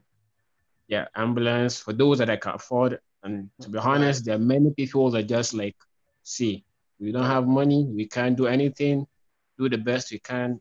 Right. Patient dies, it's to God. Like Right. some leave it to fate. We understand that. We understand that. It's it just happens.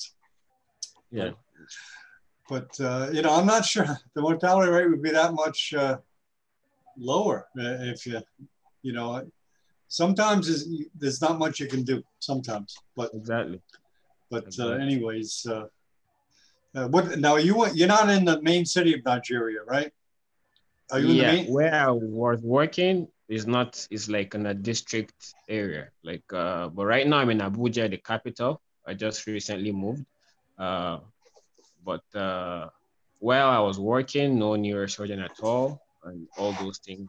I still want to do neurosurgery residency, and well, you come back here, like Simon. You're going to meet neurosurgeons from all over the world. It's a good. Well, it's a good way. It's a good way because your career is starting. Your career is starting now. To meet and you can meet people that will help your career.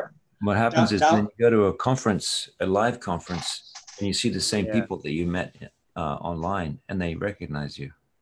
Yeah, Simon, tell them the story about Japan. Well, I went to a conference in Japan, and before that, I had met neurosurgeons from England and the States and Japan, and then I saw them in the conference in Japan. And you find yourself sitting next to, professors from the universities and just chatting casually because within that context, they're relaxed and they're sort of away from their jobs. So, but you can make connections and it's a very good way to network. You get introduced, as you know, in life, to be introduced is a really important thing, more than test scores, more than where you went to school, things like that. It's like knowing people. And you can help them out in small ways. I've personally met neurosurgeons like on social media, especially Twitter, and some conferences that like the Continental Association of All African Neurosurgeons Conference happening in Abuja. I was able to meet like Professor Gay Rozio. I see. Like some top neurosurgeons that I have contact with. And while in medical school, we created groups of students interested in surgery, like students global surgery group. So I was part of like the neurosurgery group where we do research and advocacy projects related to neurosurgery. Like I was also part of the team that I don't know if you know about the neurosurgery workforce mapping and the data by WFNS. We're one of the medical students that were actually calling countries to find out how many neurosurgeons they have. All this I was doing while in medical school, just to get publications, to collaborate in research projects and all that. I've been involved in neurosurgical advocacy projects, especially in social media. Like my Twitter page, I handle many other organizations' page. Is there a Those Dandy are the things association? Sorry? Is there a Dandy Walker?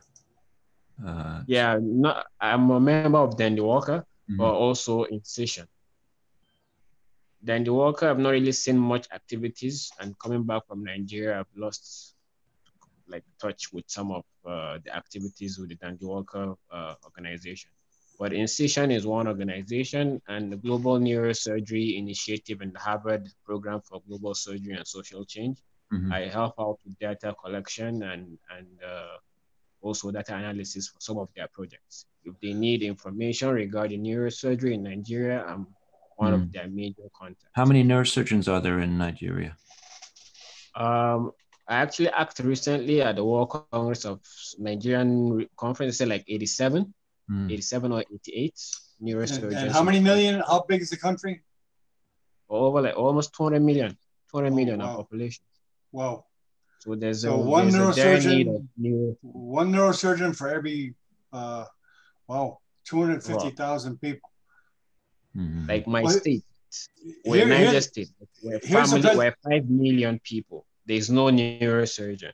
5 million people in my state, no neurosurgeon. Here's a presentation that was done by a Nigerian neurosurgeon. We have the first in the African neurosurgery grand rounds.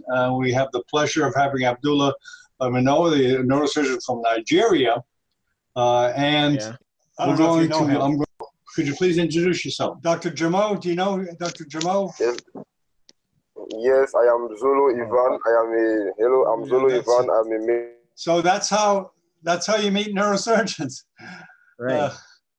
And you meet them face to face, and which is better than like an email. Right. So I'm trying to get off this. I can never get off. Okay. That's powerful, John. Very good. Yes. It's the amount of networking in the medical community. Because basically, a lot of these neurosurgeons, they're looking to move to another country, or they want to do a fellowship of a couple of months, and it's a good way to meet people that way, because most neurosurgeons they train all over the world. I mean, they have one country generally, but sometimes they go to Japan and Germany and Italy, and they do, depending upon what they go into in neurosurgery, they go to different parts of the world. Because I guess France is a big vascular place. Japan, Japan is mostly vascular, right, Simon? They got a really good vascular. Oh, I don't know. Is that what they're noted for? Do you know? I don't know. Yeah, I think they're noted for something. I think it's vascular that most neurosurgeons die to do a couple of months training there. Isn't that what Sammer go for? Did he go for just to meet Dr. Kato? Yeah, that was a vascular endoscopic neurosurgery for 3 months. Yeah. Oh, okay. Endoscopic, neurosurgery. Yeah. Okay, very good.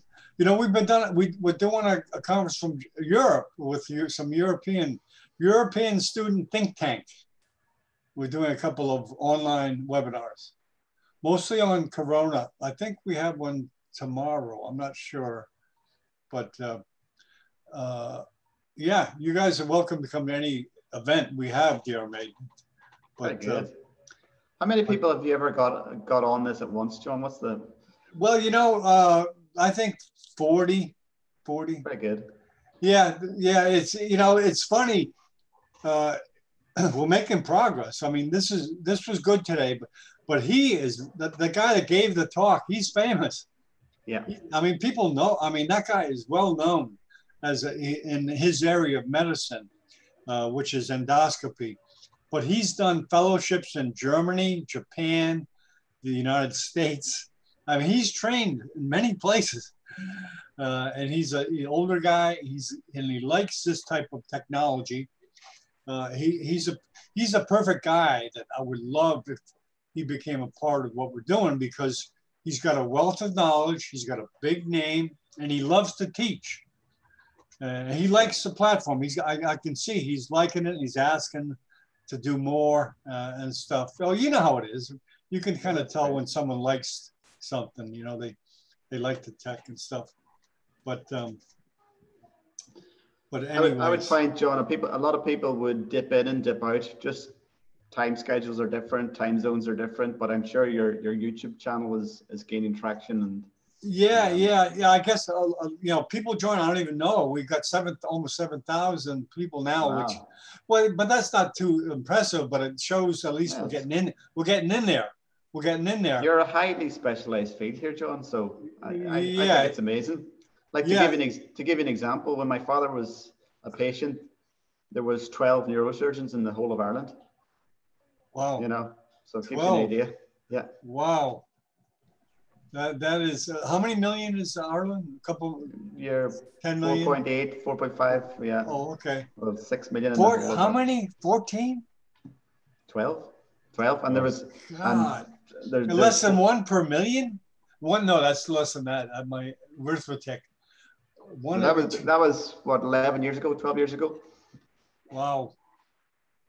Wow. And you know, Africa, they have like 8 for 8 million people in the Congo, and they're wow, they're spread thin, and I think China may be the only country that can kind of feed their demand if somehow they can make it financially attractive to go there, because you know sometimes I know when you're training, sometimes you go to hospitals that are bad, but they give you a lot of work. In surgery, they say they give you the knife.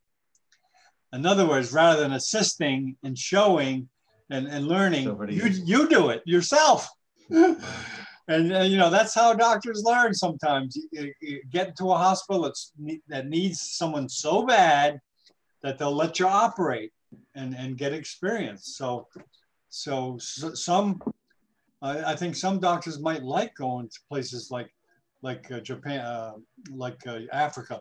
And you know, I had someone that came to me from New Zealand. You could you would think there's no shortage in New Zealand for neurosurgeons, but this one area of New Zealand, they couldn't get a neurosurgeon, and they were trying. They put an ad in, and I saw it immediately.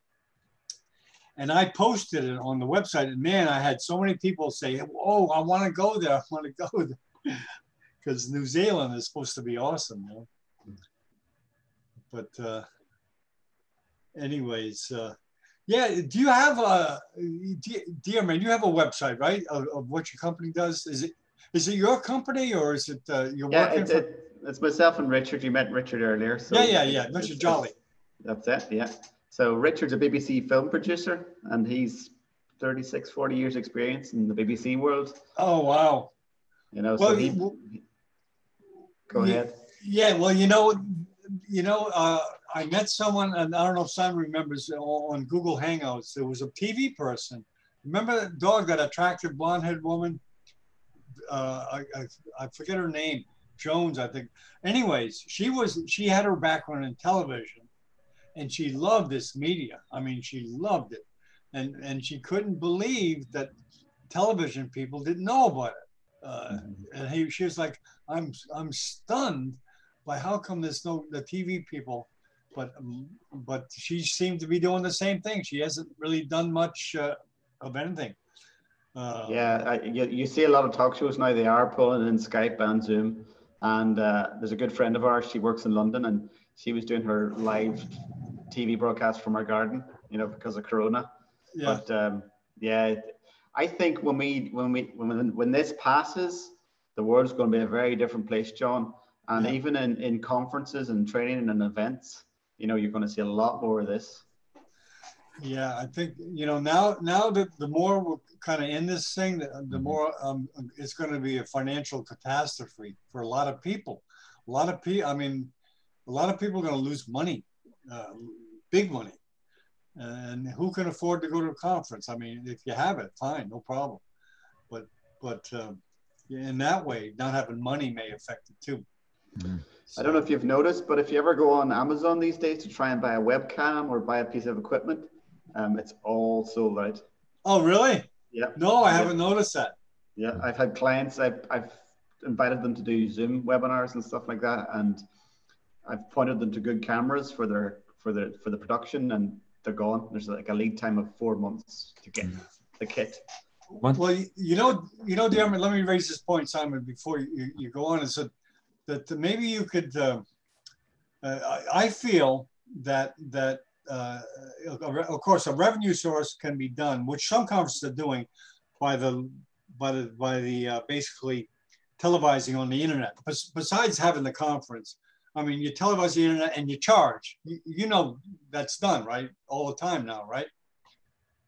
It is, yeah. We've got clients that do that, yeah. Yeah, it hasn't happened big time in medicine yet, but it's on the way.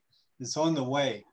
Because myself, we can't do that because it's inconsistent in production and stuff, but we're getting better. So the client would look at some of my past work and I would say, well, I don't know, those guys aren't there yet. They're working from their garage.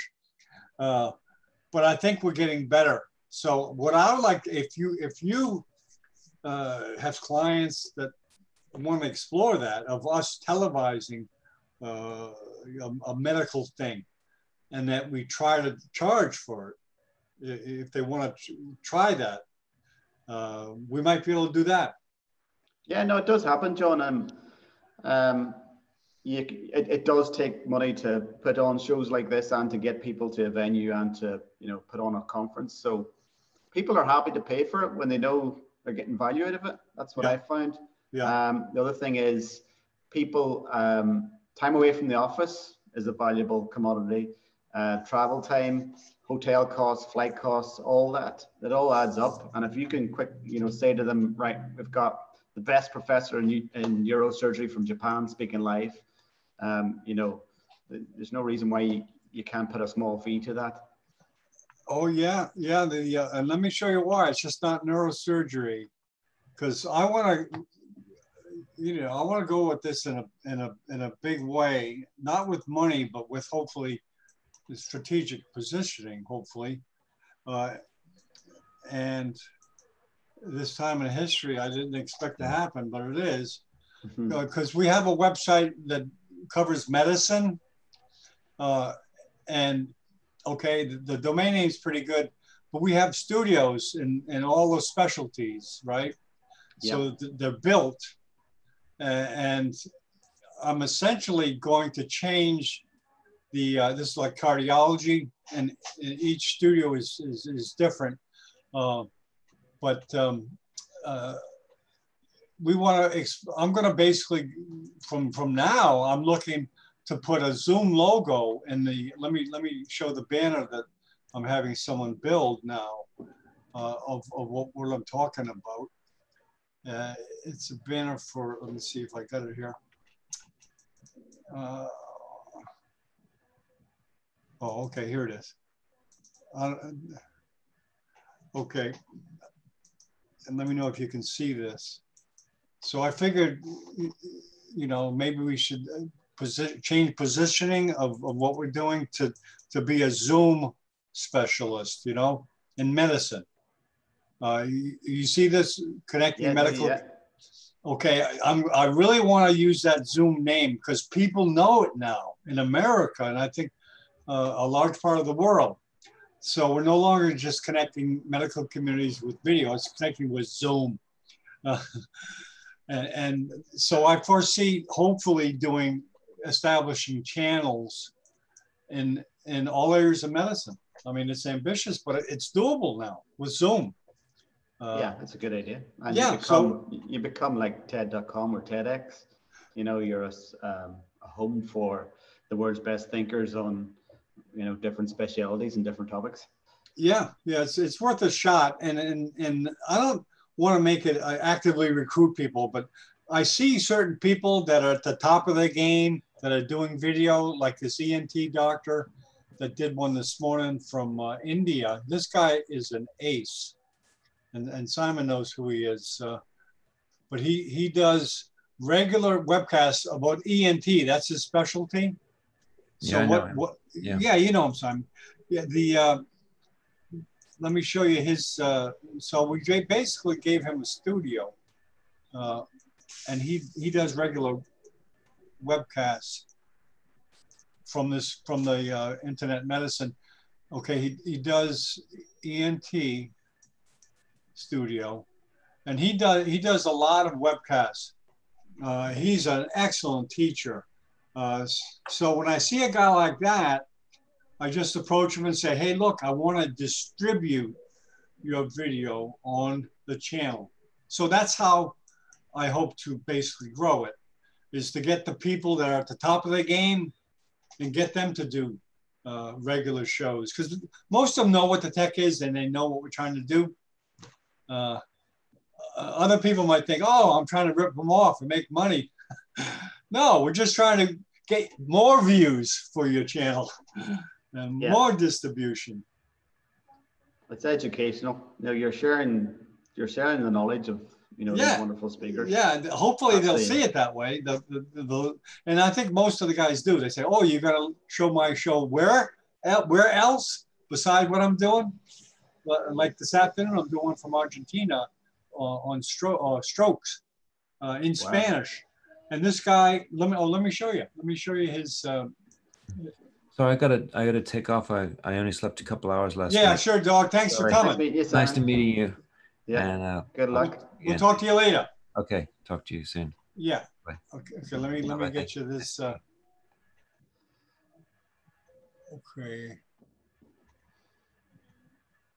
Let's see. Yesterday an organization from Zambia nurses. So will you do a channel for me? I said, yeah, we'll do a channel for you. Because really, for me to build that studio page takes 10 minutes.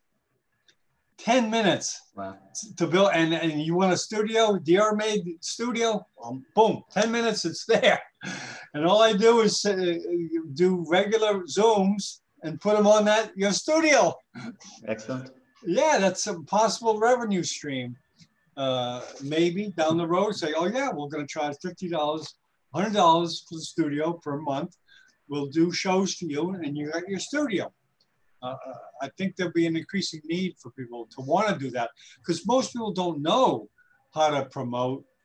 They don't know that, and the technical part of Zoom, they don't know that they have a close alliance with Facebook and it's easy to promote and stuff.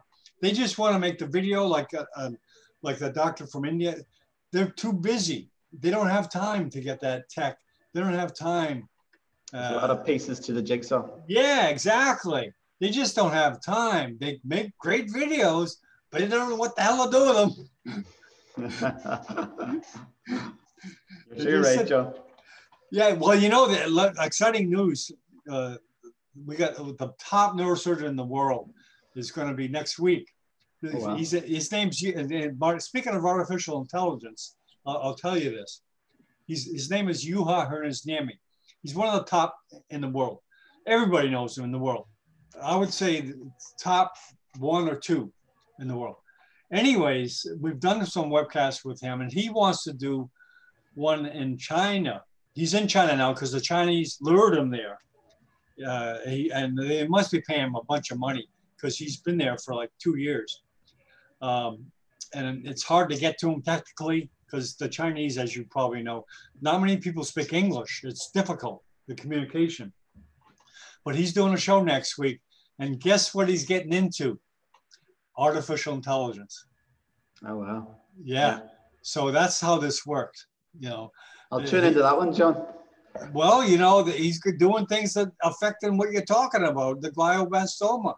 He's going to be in the forefront of research in a place that's the best place in the world to do research in brain things.